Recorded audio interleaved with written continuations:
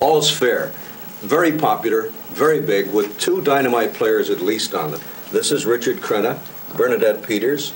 And the story is it's like an almost an old soap opera. Can this conservative columnist find happiness in the arms of a liberal baby? Baby, that's right. You're so irreverent. And let me ask you this: in your real lives, do you believe in the old song that opposites attract? Well, I think there's a fascination in it. Yes, I really do. I do that. I think that people basically start to become like each other. You know, do you ever notice how people look like their dogs?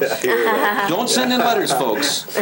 But no, people do. I think as they live together, they assume attitudes and they assume mannerisms and even ways of talking. But most husbands and wives vote the same way. That's why I think yours are going to be so relevant.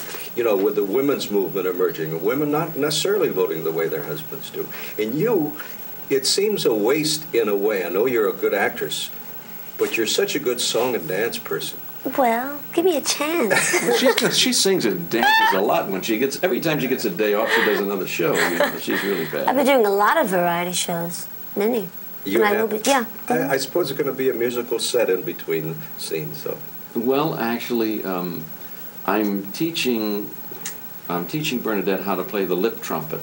And she's getting not bad. She's got. You want to play taps for them?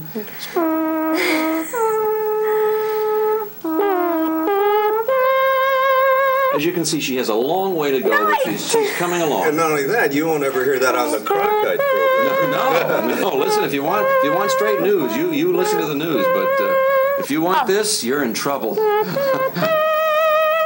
That's getting better. Isn't it? It's getting better. Yeah. I have really one question. Is there much call for that?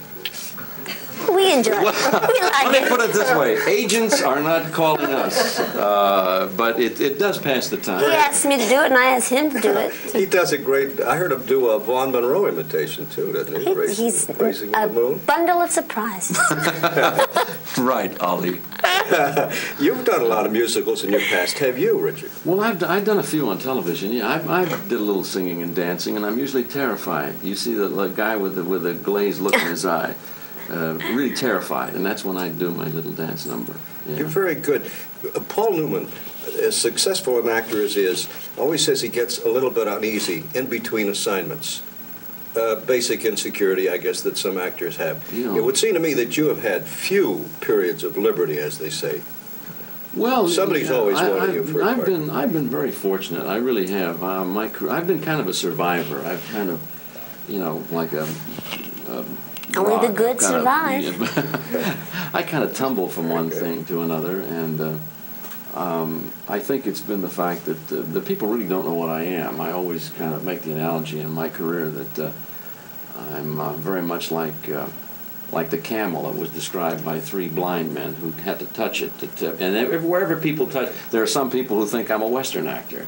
There are other people who think I'm a comedian. There are other people who think I'm, a straight actor. So it's I think that versatility has allowed me to continue in the business, and people are constantly kind of discovering me and saying, yes. Hey, I didn't know you could do that. I think you can do anything on the stage. Right? Well, thank you. I try. I remember Bernadette, as young as you are, a few years ago, when you really exploded like a meteor. What Dames at Sea did it for you. You were so wonderful, and they just gobbled you up.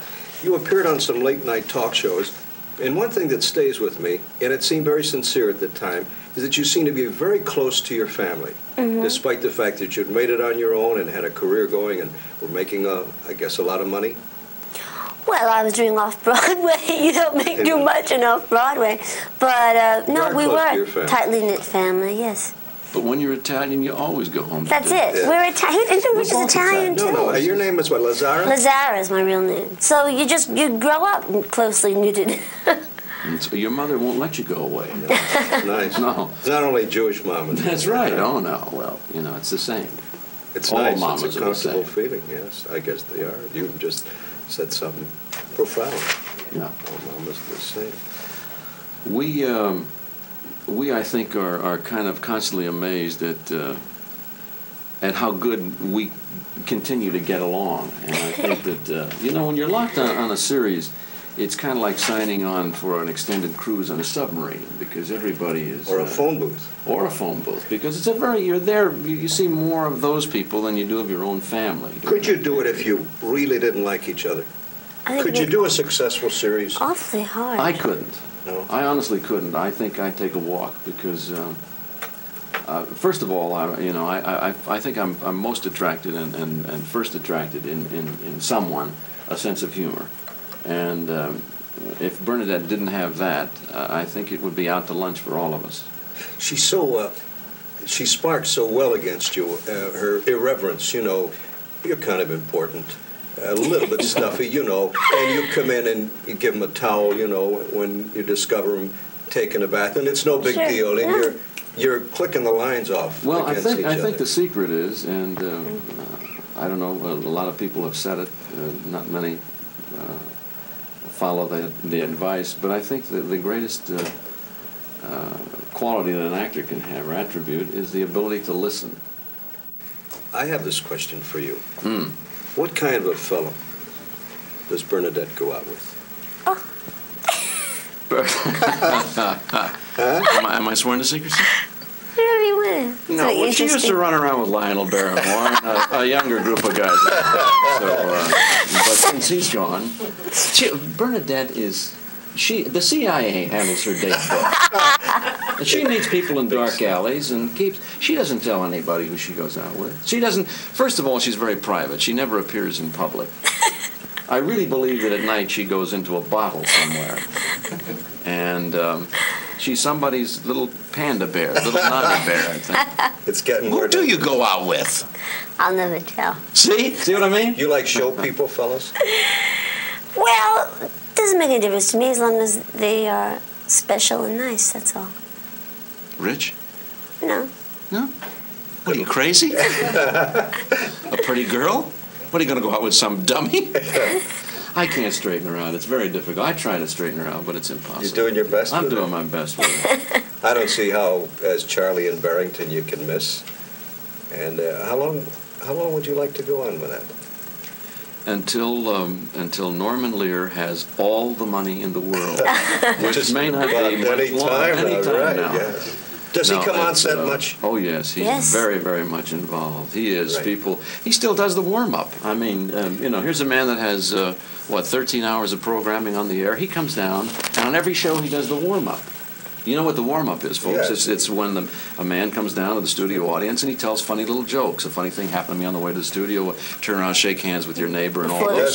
He does that. He does that before the show every week. And I suppose, knowing Lear, I would guess that he doesn't use a laugh track. Live audience. Live audience, yes. What does he call you, Bernadette? Do you have a nickname? Do your relatives, your friends call you something? Sometimes they call me Bernie, but that's about it. Doesn't seem quite right to call that feminine. Well, that's what we call in the locker room, Bernie. What do they call you for short? Well, most people call me Dick. Yeah, I started out in life as Dick, and it's very difficult to be called Richard now. I don't know who they're talking to when somebody yells. I have trouble turning around. Very good. Would you say, as we go off, do that schoolboy squeak of yours? Our Miss Brooks, that wonderful voice you had. Oh, you mean this voice here? Yeah. Well, I this is the way I talk all the time. I was using, when I'm talking with you, I'm using my interview voice. This is the real voice. Have you a voice? Just this one. Oh, nobody thinks it's real. That's too good. Everybody thinks that's funny. Bernadette Wickard, thank you very much. Thank you. We had a great time.